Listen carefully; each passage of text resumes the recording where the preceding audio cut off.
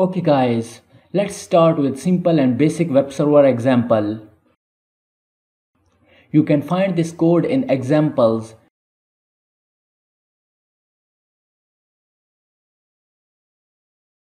It is named as Hello Server. I'll edit codes in Sublime Editor. If you like to use it, you can download it from sublimetext.com.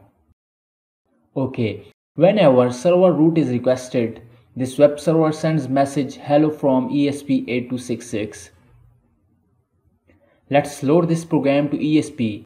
I have Node MCU with ESP12E.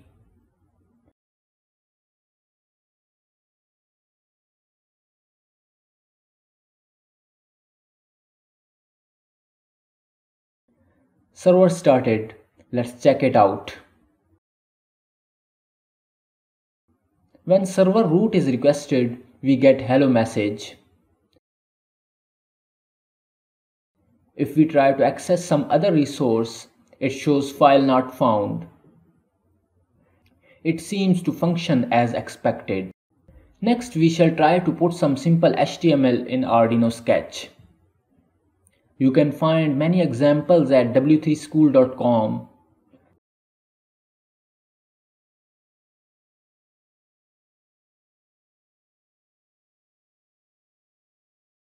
Let's write something like hello from ESP.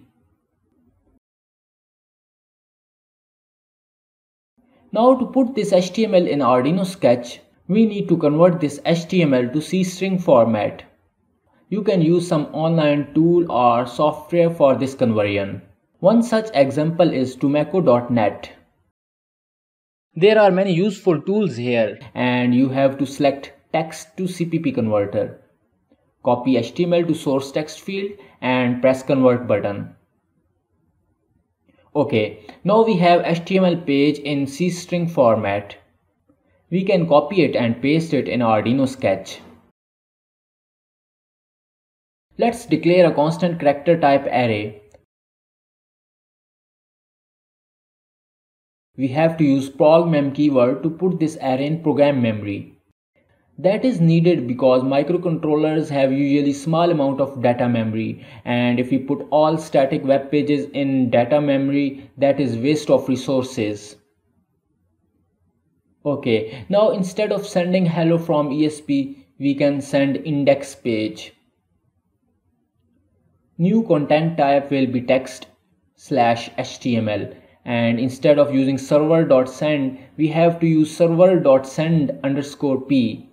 That function sends web page from program memory instead of data memory. Now let's compile and load this code to ESP8266.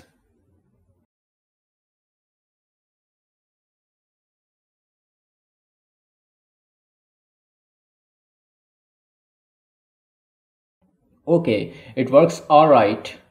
In next lecture, we shall practice another example. Stay tuned.